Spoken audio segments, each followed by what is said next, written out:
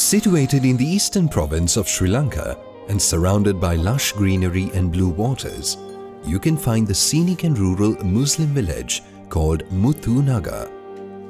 The village is home to 118 families whose primary livelihoods are fishing, agriculture farming, livestock rearing and labor work. 72 ஆண்டு குடியமர்த்தப்பட்ட மக்கள் 90 ஆண்டு அகதியா எல்லாரும் ஓடிட்டாங்க. குழப்பத்தில் இப்படி கரைச்சி ஓடி போய்த்து கிடந்தோம் 2 நாள் கூடி சாப்பாடு இல்லாமல் கிடந்து அப்படியே நடந்து அங்கால தமிழ்நாட்டு வட்டையில் அங்கால போய்த்து கிடந்து 2006 குடியேற்றி அவங்க குடியேற்றினே மட்டும்தான் எந்த விதமான உதவியா இதா எங்களுக்கு எதுவுமே ஒரு தடமே செய்ய வர இல்லை. In order to manage their daily expenses and feed their families, the people of Muthu Nagar, faced with hardship and hunger, struggle with low-paying jobs and livelihoods. Unable to handle the cost of living and daily expenses due to the low incomes of the breadwinners of the families, both the men and women of Muthu Nagar work equally hard to make ends meet. Groups of women travel many miles to the coastal side to collect shellfish like oysters and clams and return to the village to sell them.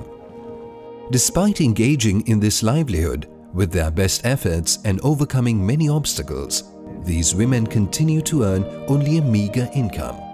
நாங்கள் 1.5 mile தூரம் நடையில் வரணும் மட்டிக்கு. அதை எடுத்துகிட்டு பகல் முழுக்க கஷ்டப்பட்டா தான் எங்களுக்கு 300 ரூபா. ஒரு சுண்டை எடுத்தால் 100 ரூபா வரும். அதை கொண்டு இப்போ இன்றைக்கு கொண்டு பின்னேரமாய் காலையில் உடைச்சி அப்போ மத்தியானத்தில் அதை அனுப்புவாங்க. அதை கொண்டு வழியாக்களுக்கு கொடுத்தா அது பின்னேற செலவுக்கே போயிடுது. நான் காலையில் 6 மணி 7 மணிக்கு வருவோம். இரவு 6 மணியாகவும் பெய்துடும். சில டைமில் வெள்ளங்கேறினா அதுவும் இல்லாமல் திரும்பியும் பெய்துருவோம். நாங்கள் அவங்க போய்த்து கடல் வெளியே அலக்கழிஞ்சிட்டு வந்தால் தான் அவங்களுக்கு சாப்பாடு, இல்லாட்டி சாப்பாடு இல்லை. இப்போ என்னோட பிள்ளைய படிக்க வைக்கிறோம்னாலும் ஒரு கொப்பி வாங்கி கொடுக்குறோன்னா நாங்கள் கடலுக்கு போகணும். போய்த்து நாங்கள் கொண்டு வரத்தை விற்று கொடுத்தா எங்களோட தொழில், எங்களோட பிள்ளையோட படிப்பு. இப்போ பிள்ளை கூட்டி ஸ்கூல் விட்டு வந்துட்டு பிள்ளை எங்கே போன சொல்லுவோம், என்ன சாப்பிட்டு சொல்லுவோம். இப்போ நாங்கள் வீட்டுக்கு போய்ட்டா தானே சமைச்சு பிள்ளையோட கொடுக்கலும். இப்போ அதனால தான் மிச்சம் கஷ்டத்தில் இருக்குது. எத்தனை மக்கள் இந்த கடல் தொழிலை நம்பி சேவிச்சிட்டு சொல்லி எங்களுக்கு எந்த தொழில் எங்களே உங்களுக்கு எது சரி ஒரு தொழில் முயற்சி செஞ்சீங்கன்னு சொன்னால் உங்களுக்கு பெரிய ஒரு நன்மை கிடைச்சி. உங்களுக்கு செய்கிறோங்க, அது தரோம்மா, தண்ணி தரோம்மா, நாளைக்கு உதவி செய்கிறோம்மா, இன்றைக்கு தரோம்மா, உங்களுக்கு நீங்கள் பயப்படுவாங்கன்னு சொல்கிறாங்க தான். ஆனால் எந்த செஞ்ச காரணமும் இல்லை. Another segment of women in Muthu Nagar are working in garment factories, usually found in the areas at the border of the village, and are working in these establishments for a very low wage. Due to the abject poverty affecting their families, women and young girls have to travel far to work. However, they endure many challenges because they are unable to afford transport and have mounting concerns of the safety of their children, whom they have to leave behind in order to work. ஒரு குடும்ப பெண் 2 பிள்ளைகள் இருந்தால் அவங்க கட்டாயமாக வீட்டில் தாங்க இருக்கணும். வீட்டில் இருந்தால் தான் பிள்ளைகளை பார்த்து கொள்ளையிலும். பிள்ளைகளுக்கு இப்போ 3.5 வயசாக போயிட்டு அவங்களுக்கு படிக்கிற வயசு, நேசரிக்கு கூட்டி போகணும். அதால் நான் என்ன செய்வேன், காலையில் அம்மாட்ட விட்டுட்டு வேலைக்கு போயிடுவேன். வேலைக்கு போனேன்டா என்னால் பிள்ளைகளை பார்க்கலாம். சந்திலேருந்து நடந்து வரத்துக்கே இது நேரமாகிடும். 4:30 போயிடும் வீட்டை வந்தால். 4:30 போனால் பிள்ளைகளோட உடுப்பு கழுவணும். பிள்ளைகளுக்கு எவ்வளோ வேலை இருக்குது அதெல்லாம் அடிப்படையாக செஞ்சு முடித்தா பிள்ளைகளோட பேசையோ கொஞ்சம் பேசையோ அவங்களுக்குன்னு ஒரு டைம் ஒதுக்கி படித்து கொடுக்குறதுக்கு எங்களுக்கு டைம் இல்லை. 5 மணிக்கு ஒளிம்பி மைனி ஸ்கூலுக்கு அனுப்பி எல்லாம் செஞ்சுட்டு நான் சமைச்சு வச்சுட்டு போனால் அவள் சாப்பாட்டை கொடுத்து பிள்ளைகளை படுக்க வச்சு அவள் டைமுக்கு ஸ்கூலுக்கு அனுப்புவாள். அது எப்படியும் இன்னும் ஒருத்தனைக்கு கொடுத்து பட்டு போக இல்லாத என்ற பிள்ளையை நான் தான் பார்க்கணும். அதனால் எனக்கு இப்போ பிள்ளைகள் என்ற பிள்ளைகள் நினைப்போம்.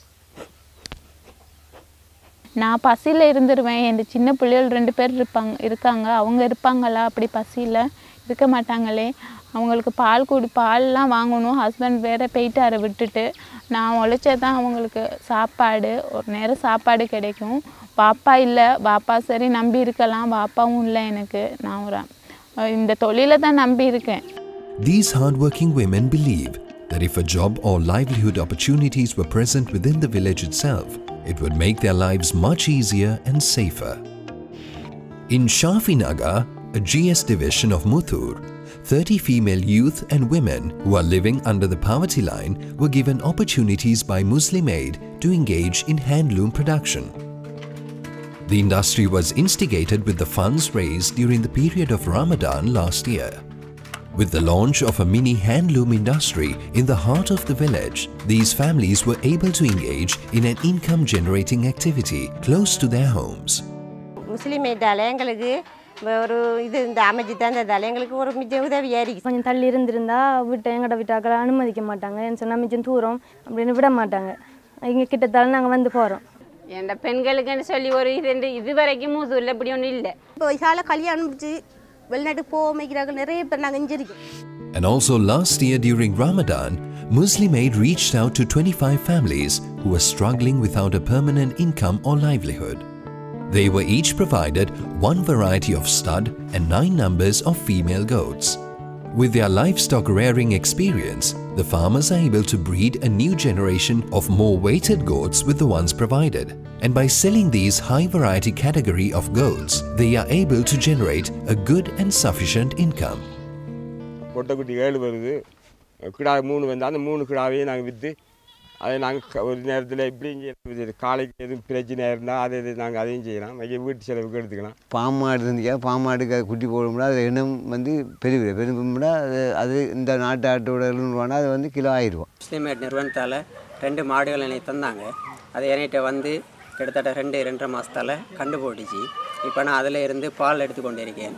With the backing of your charitable zakat and sadaqah funding, it is possible to create long-term and fruitful livelihood opportunities for disadvantaged families in rural villages like Muthu Naga and other similarly underdeveloped villages, empowering them to build a promising future for themselves. எங்களோட கிராமத்தில் இப்படி ஒரு வேலை இருந்தால் பக்கத்திலே போயிட்டு எங்களோட வீட்டோடைய முடிஞ்சிடும். எங்களோட பெண்கள் சிறு கைத்தொழில் சரி எங்களோட கிராமத்தில் அமைச்சு தரத்துக்கு யாரும் இல்லை. அப்படி ஒன்று அமைதும் இல்லை எங்களுக்கு. அப்படி அமைஞ்சால் மிச்சம் லேசாக இருக்கும் எங்களுக்கு. நஞ்சு இருந்து என் பிள்ளைகளோட இருந்து நான் செய்யணும்.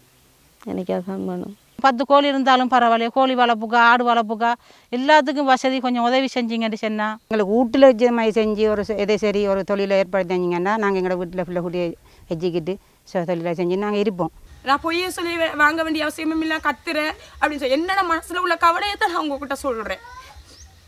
ஏன்டா என்ன போட நியாயமான புள்ள ஒழிக்குது, எனக்கு உதவி கிடையாது. அந்த மாதிரி மாப்பிள்ளை இல்லாதவங்களை பார்த்து உதவி செஞ்சாலும் எல்லாம் நன்மையாக தருவான்.